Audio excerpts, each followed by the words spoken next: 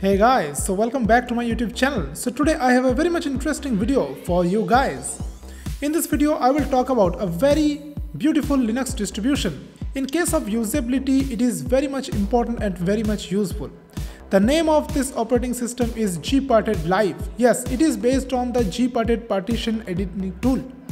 You know that Gparted is the most advanced partitioning tool. Yes, and I believe that. So in this video I will talk about that how you can use this Gparted Live operating system from a CD or from a pen drive. And I will talk about all its features, how you can create partition, you can resize partition without data loss, you can delete partitions, you can recover files, or you can recover deleted partitions. All things I will talk about. And this is Debian based distribution. Okay, so you know that stability is very good. Okay, so without further delay, let's jump into our main topic. And before doing that, you just do one thing: hit the like button, subscribe my channel, and hit the notification bell icon to notify of my future videos. Okay, so let's start the video. Now first of all, I will show you guys that from where you can download the Gparted Live ISO. For that, you have to search Gparted, and you can see this is the main website of the Gparted. So gparted.org, and you can see that very minimal and nice website it is. And this is a screenshot of the Gparted. And from here you have to go to the live CD or USB. And this is the page for the Gparted Live ISO. So you can see this is the live CD or ISO. That means you can use it in a CD or a USB drive or hard disk also. So basically now from where you can download it. So just and you can see all the installation instructions have given here, and I will talk about that later. Okay, so all things you can just see here. Okay, but first of all, to download the ISO image, you have to click download here, and you can see here that it is a live bootable image, and you can see this is the latest version. Okay, so download Gparted Live 1.4. So now Gparted Live system, here you will get the latest Gparted software. Okay, so the latest version. Okay, Linux distributions, maximum Linux distribution, you know that already have the Gparted pre-built or inbuilt, but you will not get the latest version, I think. Okay, but here in the Gparted Live you will get the latest version of the Gparted. Okay, so for the AMD 64, that is 64-bit systems, you just click here to download, and you will go to the SourceForge website. Okay, and from here you can basically directly download the Gparted ISO image, and you can see it will redirect you to the thing, and you can see download has been started. You can basically burn it to a CD or DVD, whatever. Okay, because size is very less.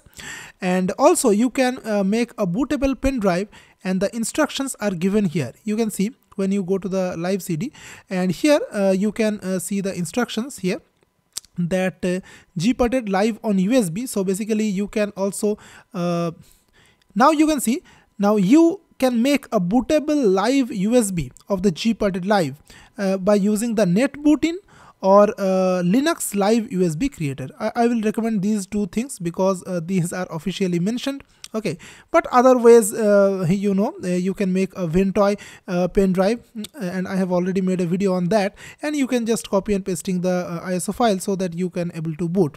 Okay, now talk about the features of the Gparted. So you can see that this is the feature. So just click here, and you can see that what you can make with the Gparted Live ISO. So you can read all the things, but I will demonstrate also in a few minutes.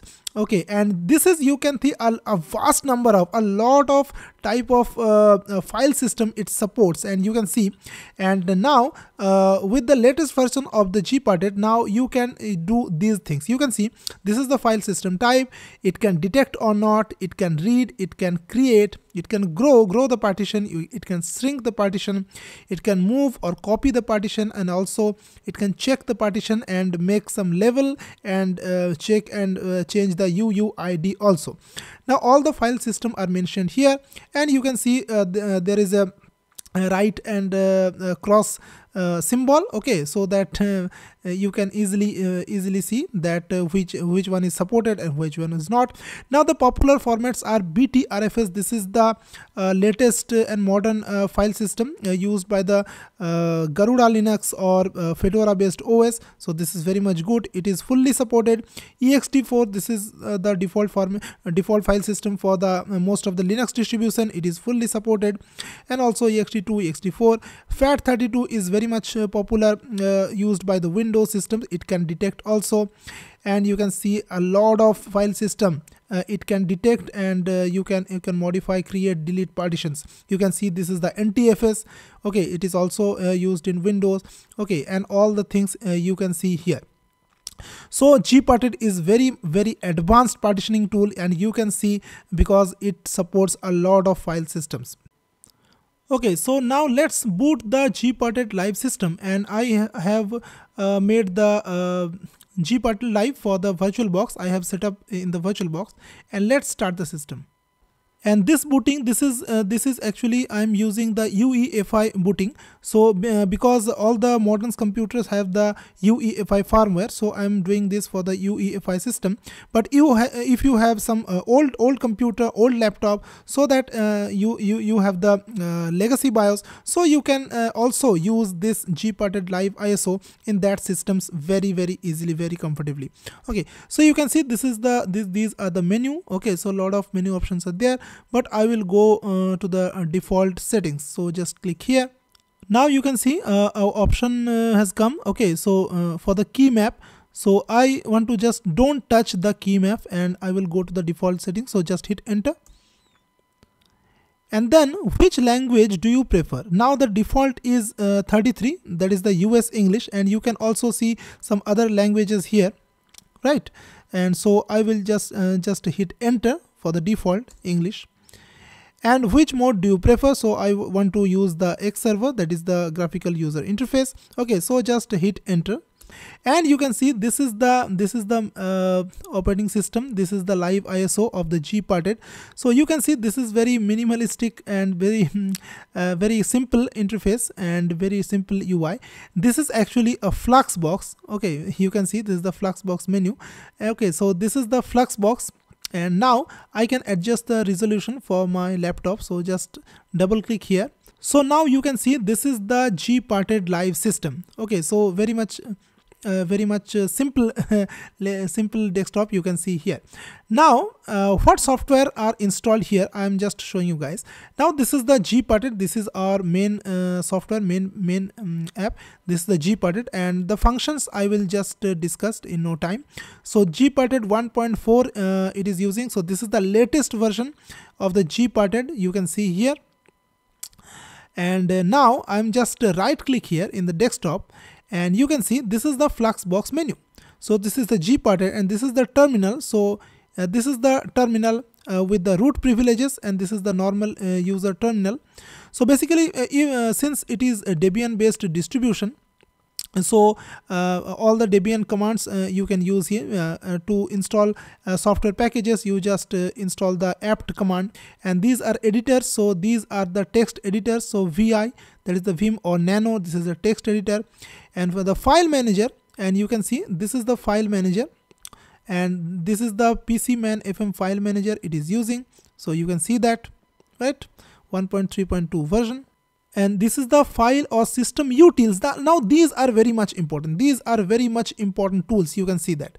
Now MC is the Midnight Commander. This is a command line file manager. And this is the test disk. This is very much important and powerful tool. This is actually test disk is a command line driven partition recovery or partition data recovery software. You can see I have to make a separate video for the text disk. Okay, basically this is an awesome software. You can see you can recover the lost partitions. Okay, and now within the test disk you have the photo rec. I just type photo rec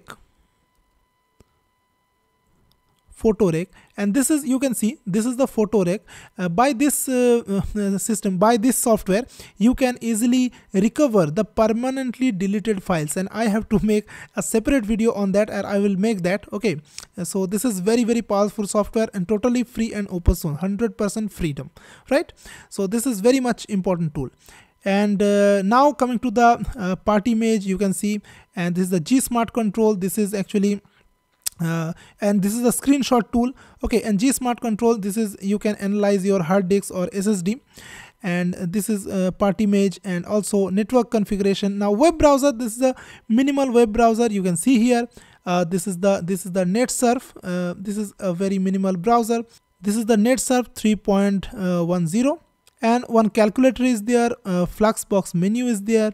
Okay, so you can see now, and the exit and the about. So you can see this is the Fluxbox 1.3.7. okay, it is using basically. And now basically I'm just going to the terminal, and here I just type uname -a. So you can see this is the Linux Debian, so it is a Debian based distribution, and the kernel is 6.0, so latest kernel it is using. And now I will talk about the Gparted software, the main software, and I will just show you guys that all the operations, how you can play with the partitions. Now since I'm using VirtualBox, so you can see this is the unallocated space, 20 GB. So I have to first make a partition table. Okay, so I'm just going to device and create partition table. Now you can see, if you are using legacy BIOS, use the MS-DOS partition, and if you are using the UEFI, so use the GPT format. So I'm going to the GPT and apply. Okay, now you can see this is the unallocated space. Now I can create partitions. To create a new partition, just right click here and click new, and here you can see, now whatever amount I can give here, and you can see this is the new size here. The size will be, you can also enter the size here also, and also you can just drag it to your preferred size. So suppose I'm just giving 9000 MB, and that is almost 9 GB. And now this is I'm just creating a primary partition, and the file system type. Now suppose I am just making NTFS partition, so this is the NTFS. Okay, so you can see a lot of file system are supported, ext4, FAT32, and all the thing, BTRFS, and all these things are supported, you can see. And now just and also I can just give a label, and suppose I'm just giving it part 1. I'm just part 1. So this is name I have given, so just add, click add, and you can see this is a preview. This is actually not the partitioning have is done. You can see this is a preview. Okay, now if you click here, that is apply all operations, so actually these partition will be written on the disk, right? So and you can do anything before just applying, so that you can get a preview of the things, that what will be in the disk after doing all the operations. Now to actually make this partition, I have to click apply all operations, and just I'm applying, and it will take some time. Okay, it is very quick. Okay, so you can see a partition has been created. Now you can format it to the other partition, you can see that. Okay, so I can make it BTRFS, or I can make it NTFS. Okay, so you can format to other partition, and you can also manage flags. So just you can just click here to manage flags, and you can see a lot of flag options are there.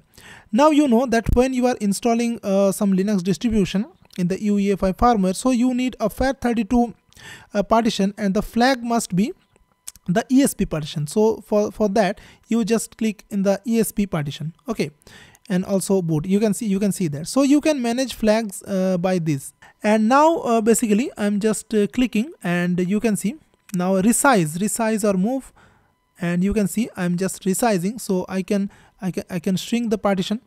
So from 9 MB I'm just going to the almost 5 GB of size I'm giving, and now resize. And now you can see the size is 5 GB and the other space are going to the unallocated, and you can see that, right?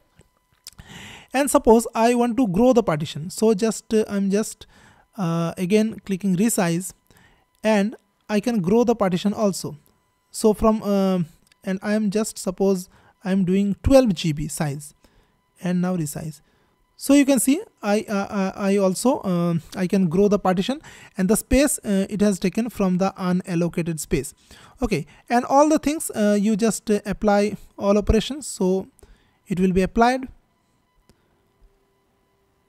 and you can see my partition size has increased, right? I recommend you that please back up your data if you are dealing with these partitions. Okay, but without data loss, you can shrink or you can grow a partition with the Gparted, definitely. Now also you can see here that when you go to view and device information, just click here. So you can see this is the device information about the disk. So you can see this is in the VirtualBox hard disk, and this is the GPT format. Okay, and all the details you can see here. And to delete a partition, you have to just right click here, and you can just delete the partition. So you can see I can delete also. And now you can undo the last operation. So you can see you can undo also. And now just right click here, and you can also change the name, and you can check the partition also. So check and repair the file system. So if your file system has some errors or bad sectors, so you can check and repair the file system, and you can set a new UUID. Okay, so you can see, and you can click here for the information. So you can see all the information about the partition. You can see it is not mounted, and all the instruction, all the memory you can see here, and flags you can see here. So that's all for today I have. And if you like this video, okay, and so hit the like button and subscribe my channel, hit the notification bell icon, and you can also support me by donating through PayPal. Okay, so basically you just share my content, share my video to your friends, and you can help me to grow my channel. Okay, so thanks for watching guys, and see you in the next video very soon. Till then, take care and goodbye.